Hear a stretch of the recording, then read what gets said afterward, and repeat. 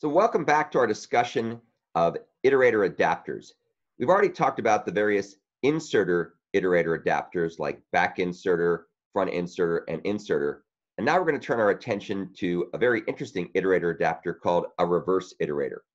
And basically what reverse iterators do is they can be used to walk backwards through ranges from a container.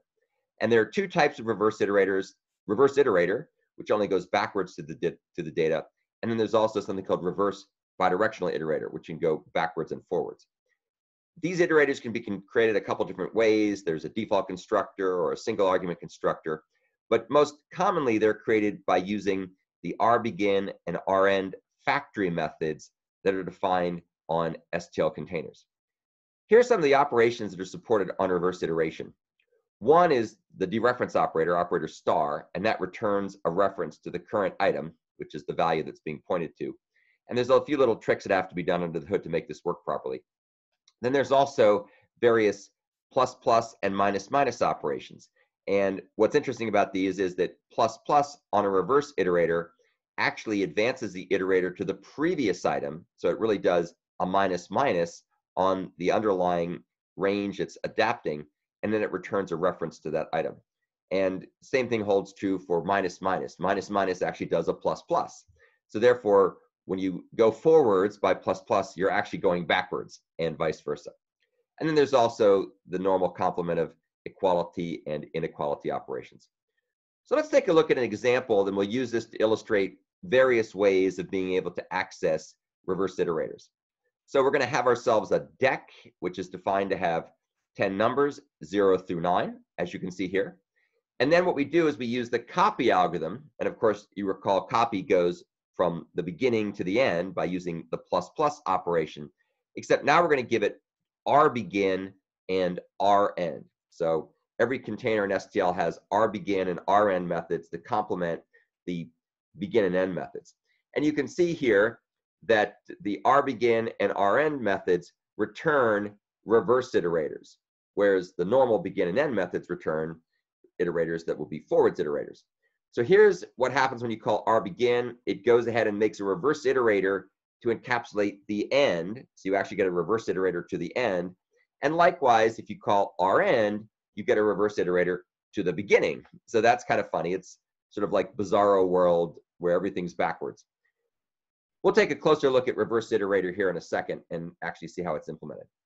So when we get rbegin and rend, copy goes through doing plus plus plus, but underneath the hood, as we'll see, reverse iterator is actually doing minus minus and making things go backwards. So there's other ways of being able to get reverse iterators. rbegin and rend is the most common way of doing things, but you can also explicitly get a reverse iterator. So here's a case where we're wrapping the deck iterator and we're encapsulating it in the context of a reverse iterator. So you can see here that we're going to say adeck.end, which is going to give us an iterator to the end of the range, and we're going to call that r first, and then we're going to encapsulate it in a reverse iterator that's using deck iterator as the underlying iterator. And then we do the same thing for r last. That's also a reverse iterator for a deck iterator, and in this case we're going to give it adeck_begin. So let's go and have a little fun and take a look at the reverse iterator class. So here you can see that we've got reverse iterator, which is an iterator as usual. And underneath the hood, it's going to essentially stash away the iterator to the current element. And that's the thing that we're really iterating over, but going backwards. And then if you take a look down here, you can see the various operations. For example, let's look at plus plus. So here's operator plus plus. This is the way of being able to advance by 1. Well, advancing on a reverse iterator actually involves decrementing it by 1 and then returning the star this, returning the object by reference. Likewise, the minus minus operation ends up incrementing the iterator by 1 and then returning a reference to the object. So you can see that everything's done backwards through this adaptation mechanism. One of the most important operations to understand is operation dereference, or the star operator. And you can see here what this does is this goes ahead and makes a temporary copy of the current iterator, and then it goes ahead and it decrements that temporary copy by 1 and then dereferences it.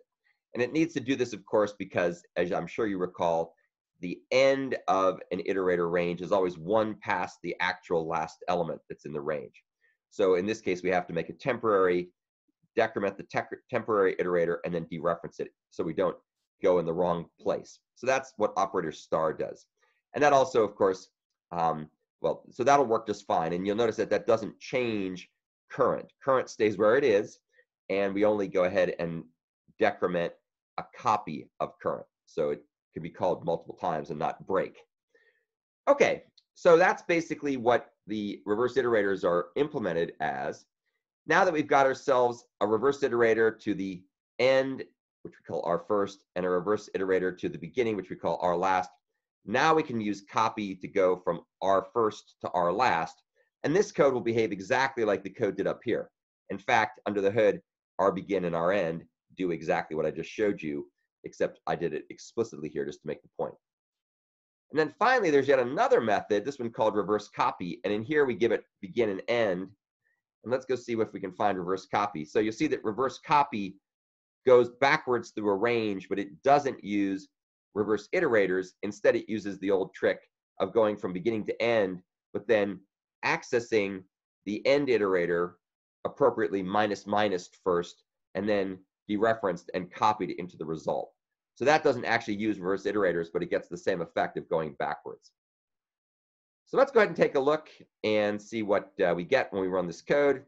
As you can see here, we have the contents printed backwards 3 different ways. So of course, the data that was originally given, as you'll see here when I bring this down, is 0 through 9. And then over here, you can see that we've reversed it using our begin, our end, implicitly creating reverse iterators, by using explicit creation of reverse iterators, and then finally by doing reverse copy. So those are 3 quasi different ways of being able to access the elements in a range backwards. And of course, the other thing that it shows here is how reverse iterators work, which are an adapter that encapsulates an iterator.